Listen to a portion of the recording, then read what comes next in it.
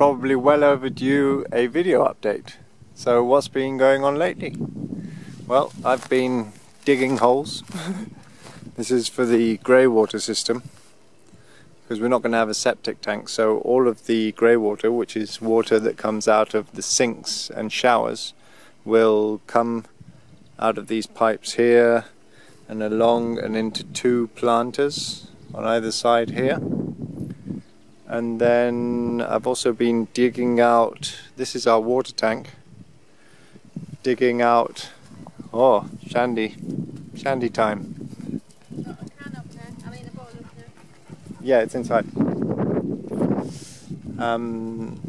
This is our water tank, which hopefully next week will finally get covered over with cement, and then we will have a lovely big terrace. So this is going to be our summer terrace, and we've just been designing the gardens in this area so that we can also plan the grey water system, because that's something, because we don't have a septic tank, that's going to be absolutely essential. It's going to be absolutely essential, because otherwise we can't use any water in the house because it doesn't have anywhere to go. The veggie plot isn't looking amazing. We've not really had much time to put into it. Anyway, here is our plan for this garden. This is the house, and so this is the terrace, which is this area here.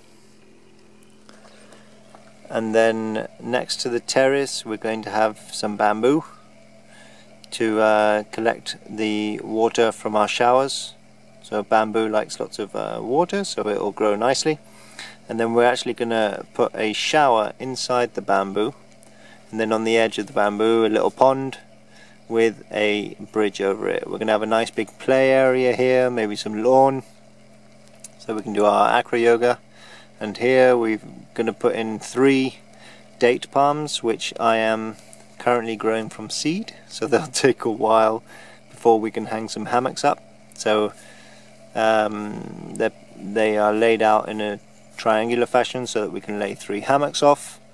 And then along here there's going to be another 2 planters on either side of the path, where we can just grow herbs and just have plants and what have you, because you're not supposed to grow edibles with grey water. Then we're going to have some big kind of tree here which will give us shade in the summer, and then probably kiwis for cover over the terrace, kiwis and maybe some jasmine for some smell. And then I'm probably going to have my outdoor gym over here. So that's what's been going on here. Here we've got just, you know, this is where we can redirect the water coming from the roof, so we can take it into the water tank or take it elsewhere. I have to dig a trench and take it over and out over there somewhere, where when the earth is saturated with water and the water tank is full, it doesn't flood us. So what have we been doing inside? Inside we have most of the walls plastered now, well, at least the base coat. Here you can see we've got the base coat on this is all done. We've decided to leave this bit of stone showing, the stone pillar. And then tomorrow we are going to, here's Tracy. Tomorrow we're going to be plastering this wall.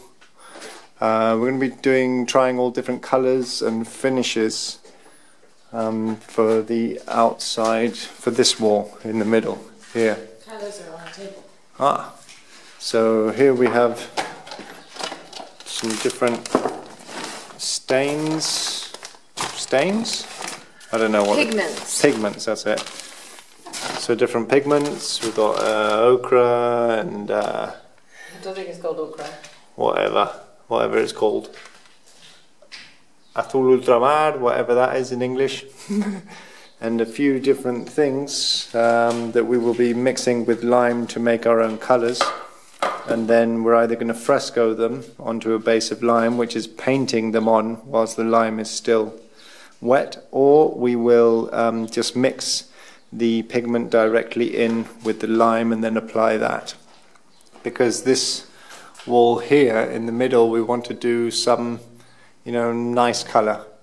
The rest of the walls will be white, and we've got some people coming in to do that, the last coat. This, because the walls are so big, they need to be done, well, all walls need to be done in one day basically, so that the final coat, so that you don't see the join in between. Like there, for example, in the middle here, you can see where I've plastered one bit one day and then another bit another day. And so if you don't want to have that, you need to plaster it all in one day. So we will have two friends in to plaster, well, some people we've met. Up here we've got all the stonework finished. We've cleaned that all up to where we're happy with it. And what we got going in here. Tomorrow we have somebody coming to tile the bathroom. So this bit here, tomorrow, we will get tiled, and we also have a stone edge ledge where you can see it here actually. It's a piece of marble that we will put on the edge there. Unfortunately they cut it too short, so they've had to make us another piece which will be coming tomorrow, and that will go all the way along there. So tomorrow we're going to get the bathroom tiled, so that'll be amazing. And we have the showers all ready for the tiling. Nothing much new going on in here. Oh, new. We decided we were going to make that window bigger. So I did. I made the hole bigger and we ordered a new window. And then we were left over with a spare window. So we thought, where can we put the window? And so we put it up in the north, up here on the north side of the house. You can see the smaller window, so I opened up the hole in the wall and put in the window. You can see here the column is all finished, ready for a final coat of plaster. And upstairs, yeah, with the column like this, and we've finished this wall over here. Still seems to be drying out. And then on this wall here, the north wall, we've decided we're going to do a insulated layer for this wall. So we're going to use some cork, which I'll show you in a minute. So we're going to add natural cork to the lime mix and give a 2 centimeter layer, and then that'll give us insulation from the cold coming from the north wall, because we're not going to insulate the outside for at least another year, finish the outside, then that'll give us some protection this winter. And here is the view from our new window. That's Tracy. The view from our new window up top that we decided to put in because we had a spare window. There's the sun going down over the top of the hill. There's Pepe's. So yeah, we've come a long way, and the finish line is just ahead. We can finally see it. It's still off in the distance, but the next steps are to get our friends into plaster. Once these big walls are plastered, well, before that actually we have to plaster this in between wall. I think the day after tomorrow we're going to plaster, do the finish coat on the kitchen down here, and then yeah, we do the finish coat on there, on the kitchen, we do the finish coat on this middle wall. Then our friends are going to come in to plaster these two big walls. Then once that is done, we're going to get some other people in to lay the tiles. We have bought the tiles, we have the tiles already. And then once the tiles are laid, yeah, we're basically there. Once the tiles are laid, we've got all our tiles here. You can see these terracotta tiles. This one's a bit dirty, but you get the idea. So yeah, once the tiles are laid, then most of the big work is done, and then it's just a case of installing the kitchen and finishing, doing a few bits of finish work. And well, we're not done. We'll still have the bedroom in here to finish off. We've got that wall to plaster, and we have the main bathroom to do. And then, well, then we'll probably start with the outside of the building. So we've got to dig up all of these terraces around here, like I've done on the other side. So dig up all the dirt.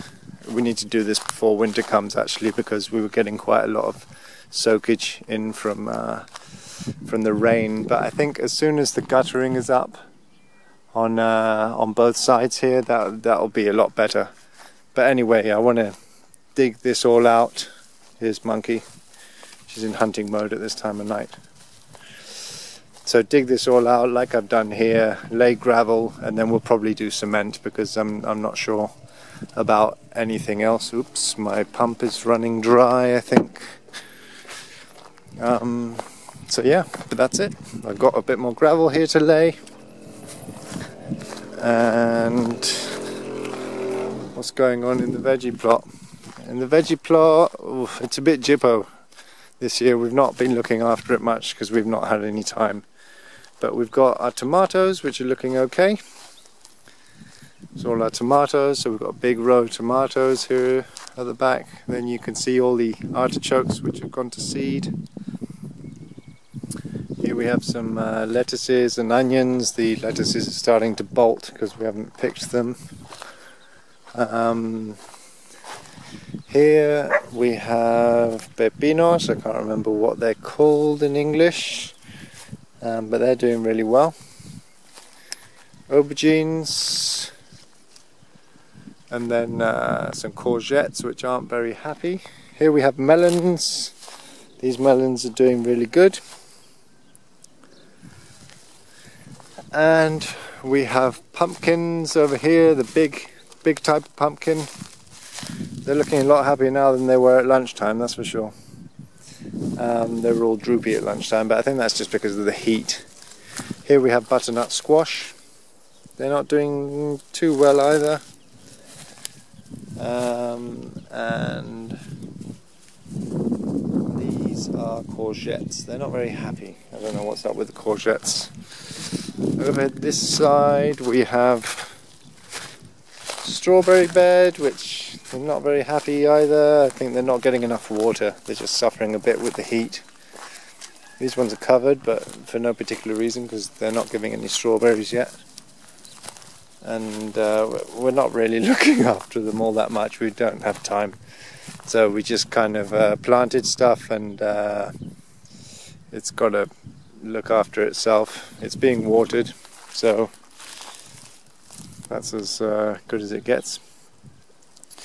These are all peppers, different kinds of peppers. This is a weed. These are all different kinds of peppers, and then more onions.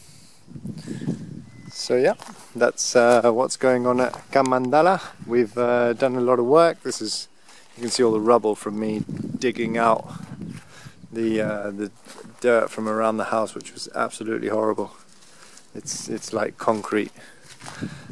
So yeah, that's an update from Mandala. We are almost there. Let's see what Tracy's doing. Let's see if we can go around. I think she's cooking dinner.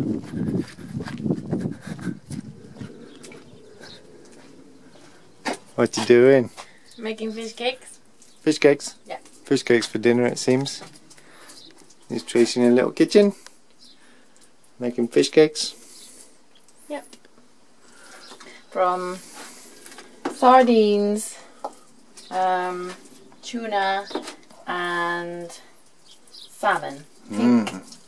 Pink John West salmon from the Atlantic, actually. Lovely. Yeah.